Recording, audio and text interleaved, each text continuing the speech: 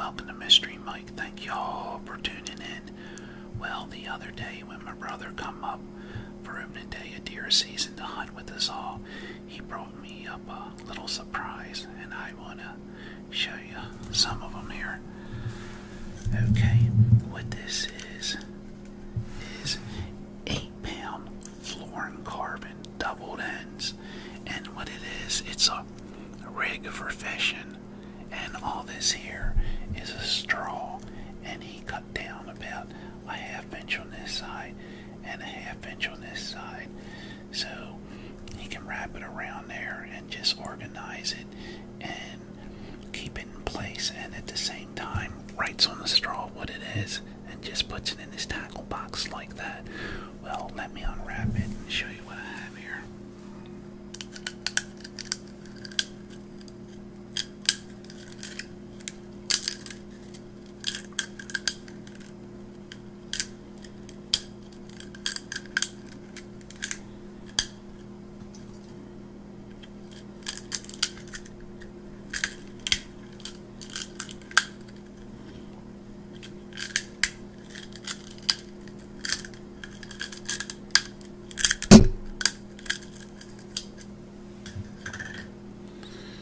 What he did is he doubled it up, twisted up, so he made an 8-pound now, 16-pound test there.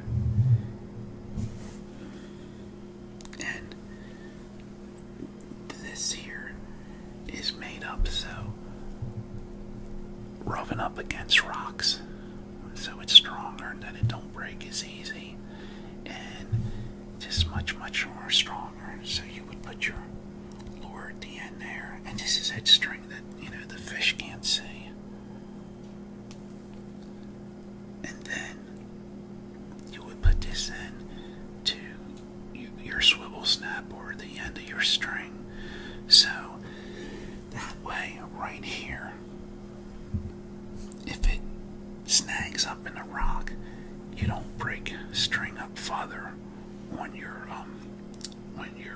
rod, and you don't lose any string. It will break at the end or the swivel snap, as long as that's more than 8-pound test. So that way you don't lose a whole lot of string. Unfortunately you'll lose your lure and you'll lose his, but you won't lose several yards of your fishing string, especially if you're using that braided string. That's some pretty expensive stuff. So anyway, he made this one up for me, and I don't know what's that about. Oh, I guess about 4 foot or so. Alright. Let me wrap it back up on here.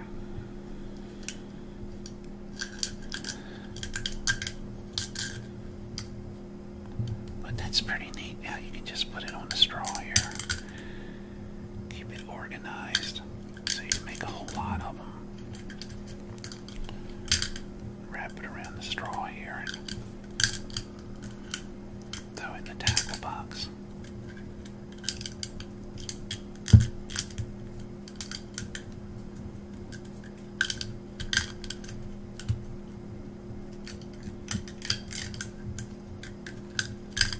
And this will be real good for the Susquehanna because there are a lot of rocks up there. And then there's a big cement wall and cement steps, and your string's always rubbing up on there. So you want a real nice pound test there. This test here and this rig be real good for the shad. For rockfish, I would like to have something bigger.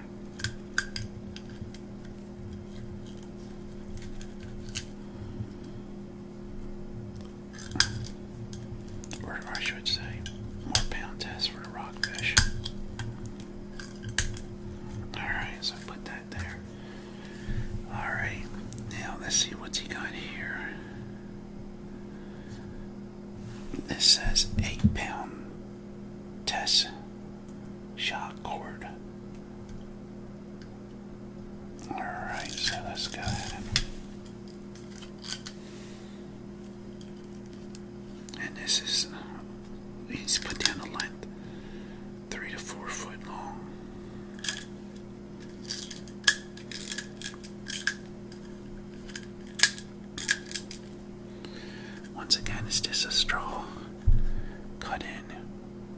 about a 1/2 inch on each end. That's what, about 4 foot long. Now this is only 8-pound test. Now if this is 8-pound test, I don't know. I guess it's the same thing. Feels a little bit lighter. Unless it's 4 doubled up to 8, I'm not sure. I'll have to ask them.